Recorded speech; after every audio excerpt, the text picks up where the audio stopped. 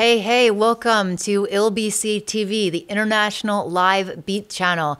I've got a very, very cool thing to show you today. I am here with my friend Calvin McCormack, and he has been pioneering some pretty cool tech when it comes to integrating the brain and outputting cool data that you can turn into music or visuals or probably lots of other things. So I've kind of tentatively called this brain to MIDI because this is a joke that I used to always make with my friends was, wouldn't it just be so much more convenient if you had like RCA to brain out? Like you didn't have to mess around with plugins and try to recreate the sound in your head.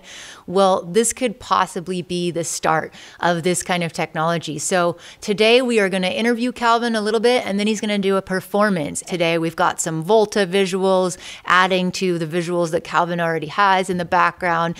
And we have a lot of cool gear, which we'll also go through today. But first, hey, Calvin. Hey, how's it going? Good. Nice to have you. Why don't you tell us just a little bit about how you got started as a musician, kind of just briefly to where you are now?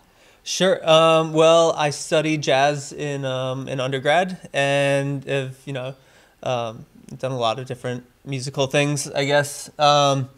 So I was actually just watching Elena, who's behind the camera, actually had a cool special on EEGs on in her house about 15 months ago, and I was like, oh, that's cool that exists. So I looked into it, and here I am, from jazz to whatever this is. Amazing, amazing. So to fill it out a bit more, I met Calvin when he was a student here at Berkeley, Valencia, and this was originally part of your thesis project, right? Yeah. And you originally came into it sort of not knowing what you were going to do, and then after that EEG, you just made up your mind, or? Yeah, well, I asked Elena, started looking into what ones are available. This is the OpenBCI site on EEG, and it's I think like the only open source one, so you're really able to take the data out of this and do whatever you want with it. And then so the way I have it lined up here is that this computer is like parsing the data with processing and then max MSP, and then that's sending it over the network to this computer, which is running Ableton and Touch Designer. Amazing. And so how does that work exactly? What actually changes the data from the EEG? Is it like your mood? Is it like, what factors would make this data happen? Right. So it's a bit, that's definitely the hardest part of it, is that the data is pretty obscure. I mean, right now, one of the pieces of data is just, there's 8 electrodes on here. So each one is sending out a voltage, which is pretty noisy. And then from the individual voltages, you can get the different, I guess, band power. So there's like 5 main types of brainwave, delta, theta, gamma, alpha, and beta. And so mainly you're looking at the alpha and beta waves, and the relationship between the two kind of tells you like more relaxed versus more engaged, and gives you kind of a general overview of the brainwaves. It doesn't quite, it's not quite at the clarity where you can think a color or a musical note, but you can use it to kind of turning a giant knob, and you can kind of guide some things and use LFOs to kind of have some conscious control over things. It also has an accelerometer, and it works really well as an EMG, like just for muscle recognition. So you can kind of manually override it by just kind of tensing your face and doing it that way. Really? And you were telling me before we started that you would prefer to be sitting down versus standing up. So what does that do? How does that affect the data if you're standing up? Yeah, just as little movement as possible, which is kind of hard doing like an electronic set, because bopping your head is really unhelpful.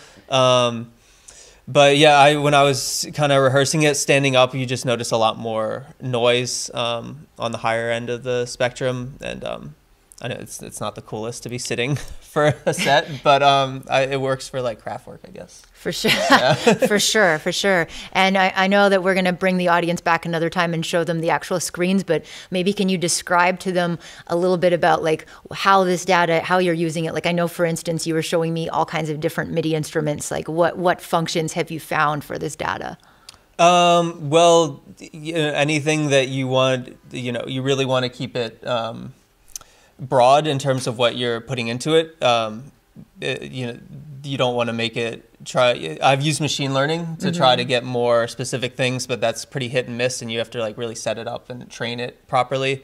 But one of the cooler applications I found is using like automated like AI note generators that will make up novel melodies on their own, and then you can kind of use this to guide it in towards like something more note heavy, something that bounces around a little bit more, something more focused, and something like calmer. Really cool. And then did I hear you mention something to me one time about wavetables and making wavetables out of data? Yes, I that doesn't run too well with all of these other things. Sure. It's a really heavy patch, but it basically takes like the FFT of the 8 electrodes is coming out of here, so it's like it's just a crazy amount of numbers, and it doesn't work the best, but it does. So you can see it on this screen, but you can imagine kind of like in Logic or Ableton when you have the FFT of the EQ. You're kind of doing that with the brainwaves from 0 to 60 hertz, and then you can kind of take that and transpose it to 0 to 20,000 or whatever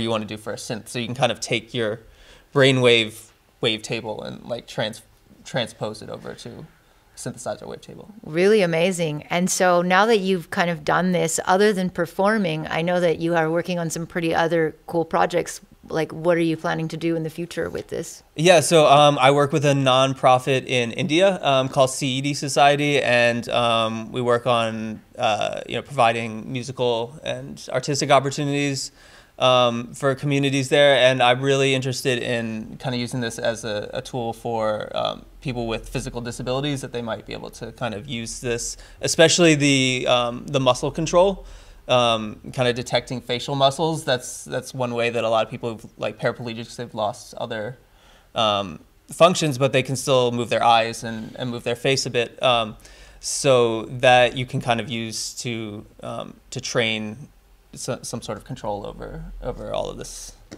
cool things, visuals and audio. That's really amazing. I mean, I could see hybrid performances too, using traditional controllers, and then I guess somehow you have to figure out how to let the person rage out a little bit and not have it affect the data. Because I think for me, the hardest thing would be trying to stay still while I'm performing. Yeah, it's definitely a bit of a bummer. The other thing is like there's a lot of interference. Like even right now, I'm notching out 50 hertz because we're in Europe and the AC is all 50, and that comes through pretty like stronger than anything else. So it's really, you might go to a different venue and there's a bunch of noise for no reason, so there's still like a lot of kind of variables. But I think it's really cool to kind of have like a subconscious extra layer on top of whatever else you're doing. I think there's a lot of cool potential. Absolutely. Well, this is a pretty awesome situation. Let's talk about what you have here. It seems pretty simple considering the craziness. I guess most of your complexity is inside the box then. Yeah, there's a big web here that gets pretty nuts. But I had more ideas, but then it turned into a whole thing, so I didn't want to add more peripherals. But basically, we have the OpenBCI, the company that makes the EEG, wrote a processing, which is a Java-based kind of coding application.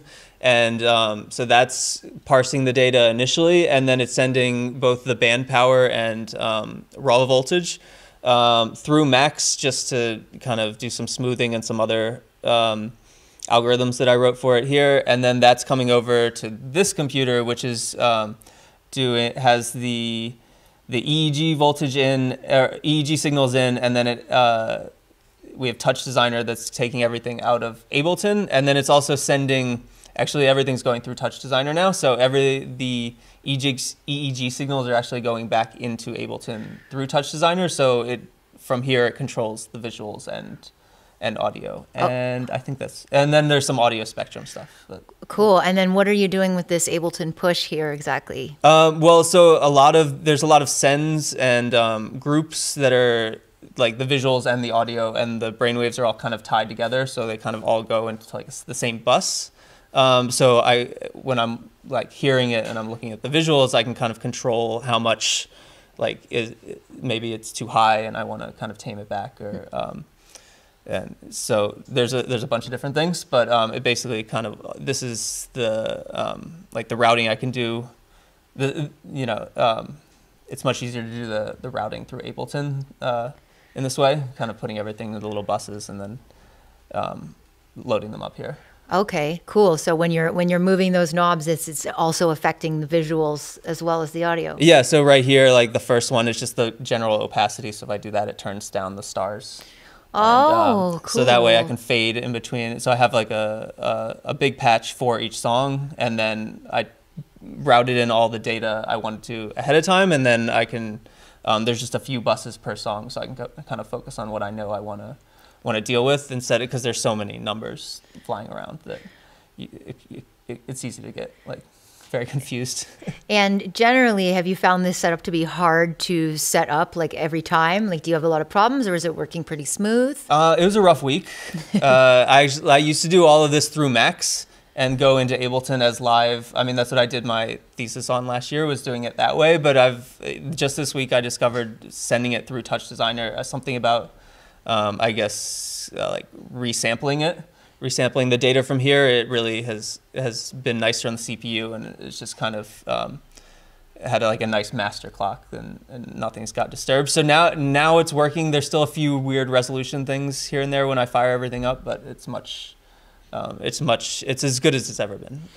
Well, amazing. I look forward to going through it in more detail. And for now, we're going to see you do a little bit of a performance. And do you have any other insight on like maybe how you made the musical part of it? There's a lot of producers in our community as well. Yeah, so on this one, I'm really doing a lot of broad strokes things in terms of, I'm not controlling no crazy synthesizer parameters or nothing that can get out of hand right here. But when I made I made most of these sounds plugging these signals into an ARP 2600. Okay. And then recording from there. So it's kind of like a nice conceptual symmetry where like the songs were made kind of by plugging like the brain signals into a modular synth, and then I kind of chopped them up, and now I'm continuing doing that, but at like a higher level. That's tied with the visuals. Yeah, just resampling forever. Very cool. Well, you're about to listen to this performance and to look at it, and all of this is being affected by impulses coming from Calvin's brain, which is pretty incredible.